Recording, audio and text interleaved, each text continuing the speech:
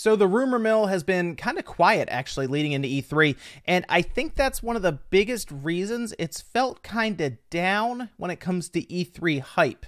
I think a lot of people have noticed this, and it's been kind of, okay, what do we have for E3 this year? Of course, Sony's not there, so that's one of the big three that's just not going to be there.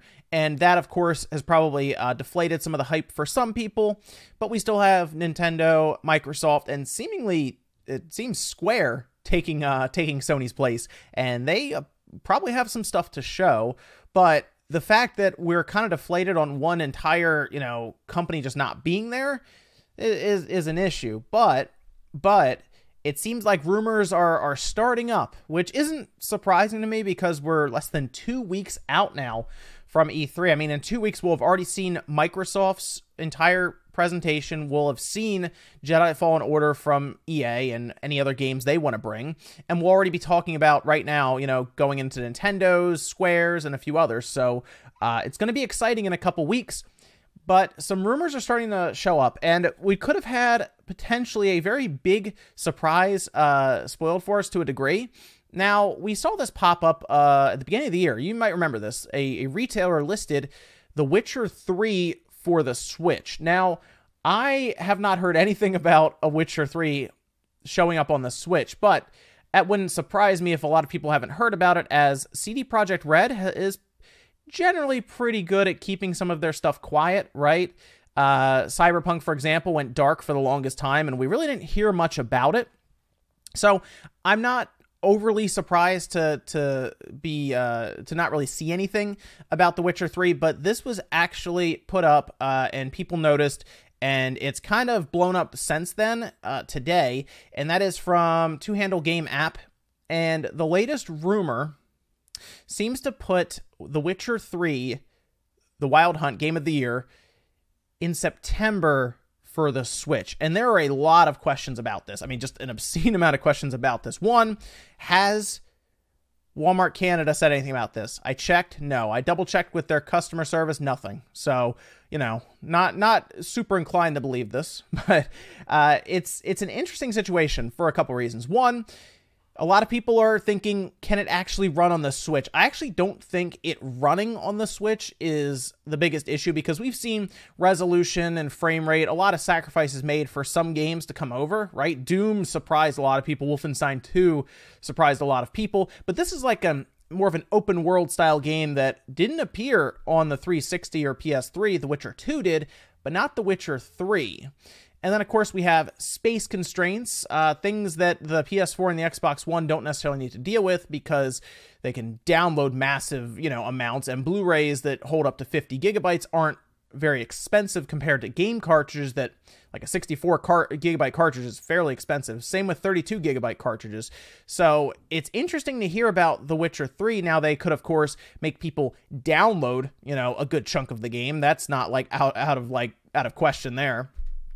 But the other interesting thing about this is it would be the first time that I could think of CD Projekt Red and Nintendo working together on a game, because I believe that if this is real, one, it would have been a big surprise that would have been kind of ruined, right? I think if Witcher 3 just popped up in Nintendo's Direct, people would have really been, wow, really? Witcher 3? It would have been that moment kind of with Hellblade. Do you remember how we saw Hellblade and a lot of us kind of went, really? They're doing Hellblade? Wow.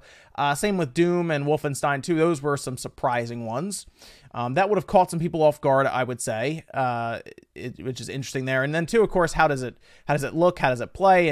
And everything. But what's interesting is after this kind of popped up, people started searching around for it, because a lot of forums, of course, discussion boards are now talking about the possibility of The Witcher 3 showing up on the Switch, and a lot of people are still having a hard time believing it, and I can understand. Like I said, that's a game that has a hard time running on like the Xbox One, for example, or the PlayStation 4. But people were searching, for example, Reset Era Game FAQs or GameFAQs, Reddit, and people have started to find that it's actually listed up on, what is that? How do you pronounce it? Is it Talbo? Yeah, it's basically, it's a shopping site under Alibaba. And a lot of places right now, retailers, are listing it currently. Now, that doesn't necessarily mean that it's actually a thing, but it's interesting that these started popping up recently on these sites where they don't really have to care about embargoes or anything. And honestly, if it's going to be announced in a couple of weeks, they might just not care. They might just say, hey, we'll get some orders for this thing. Just go ahead and throw it up there. They also have apparently stickers for the Switch, which is interesting that they would do that. But I mean, there are some big Witcher fans out there. So even if it's not on the Switch, they might want to decorate their system, their dock and everything. Now, fitting it on a cartridge is going to be the interesting thing if they go that route and can fit the entire thing on there, because I think Nintendo would probably publish it alongside CD Projekt Red, right? In some way, kind of go to them and make that deal happen. Maybe they subsidize the cartridges, which is something that people have been asking for, right? They've been saying, hey, maybe if Nintendo would show up and say, hey, we'll help you get this on there. Don't necessarily worry as much about the cartridge costs, worry about getting it running on the Switch. I think that would get more companies on board as the cartridges are becoming cheaper, but they're not to that point yet, right? I am curious how it's going to run. Is it going to be 720p 30 with drops and everything? Possible, yes. And then, of course, handheld mode. Seeing The Witcher 3 as a handheld game, I think would shock a lot of people. But I'm still on the side of, we'll see, because it still seems a bit crazy when it comes to all of the things that would have to fall into place for it. But it's not the first time we've heard about it, so it does kind of keep popping up leading into E3. And hey, we don't have to wait much longer, about 2 weeks, to see what happens there. Now, the other rumor that's also very interesting, because it has to do with the company that's not there, and that's Sony. Now, if you've been following along the channel, I have said that I think there is right now an idea as to when the last 3 big Sony games are coming out. I think they're all going to release over the next 16 months or so, leading up to the PS5. I think all of the games are going to be out before the PlayStation 5 launches at the end of 2020. I don't think that should surprise anyone, because these are all confirmed to still be PS4 games. And of course, the PlayStation 5 is going to be backwards compatible. They've already told us that. Mark Cerny has said it. They've talked about it in their investors meeting. Yes, the PS5 will be able to play all of these games straight away anyway. And there'll probably even be a patch to make them look or even run better. Now, The Last of Us 2 apparently has a release date already set up for this year. And from what it's interesting, there are rumors now going around that this week is when we'll hear about it. Now, we've already heard that this week we'll hear about Death Stranding news, and I hope that's a release date, but most likely, and this is from a Spanish site that is actually reporting this as a rumor, of course, and the way that I think this could work, let me lay out my thoughts on release schedule here. So, Last of Us Part 2, I do think is a holiday 2019 game. Okay, that's my personal opinion. I don't have any information on it necessarily, but I think Last of Us 2 is coming out holiday of this year, and then I think Death Stranding is going to be a spring. Think of like where Days Gone came out, right? Or God of War. It's going to be like an April release, I think, and then we'll see Ghost of Tsushima come out before the PS5, maybe a month or so before the PS5 even, which I think the PS5 will probably stick status quo, coming out like first week or two in November. So that's kind of where I think that's going to happen. What's interesting is it sounds like Sony is going to do some announcements just before E3. We've already heard that Death Stranding is going to have information, and I wouldn't be surprised if Last of Us 2 is also getting information this week, just before June, right? Because at the end of this week, so Friday's the last day of May, they would want to put that information out, get it all out there before E3. Remember, they said they won't be active during E3, and I kind of believe them on that, and I think they would want to get this information out there before everything starts happening. And I know Last of Us 2 is big, and I know Death Stranding is big, but they would have way more of a spotlight put on them if they have announcements now rather than 2 weeks from now at E3.